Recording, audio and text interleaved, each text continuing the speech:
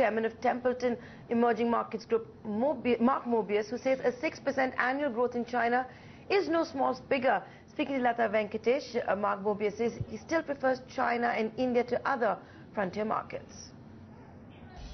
No question that China and the world has been slowing down. So that's the reason why in Europe, Draghi has said we're going to do more stimulus. And that's why the Federal Reserve in the U.S.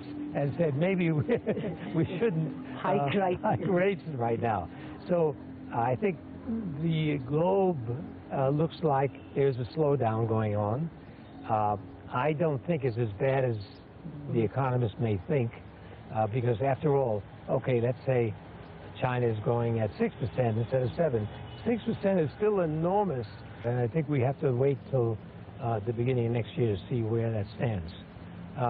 My feeling is that that would not be the case. I think there's a fear there, but I think the fear may be unfounded. And the reason why I say that, you must remember that a lot of people worry about lower commodity prices. But the reality is most of the world has benefited from lower commodity prices, particularly the most populated countries in the world, India and China. India loves lower oil prices. Absolutely. So does China.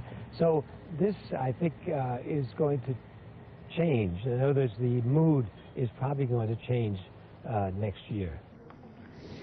And through the day, we'll tell you what else Mark Mobius had to tell CNBC-TV18 on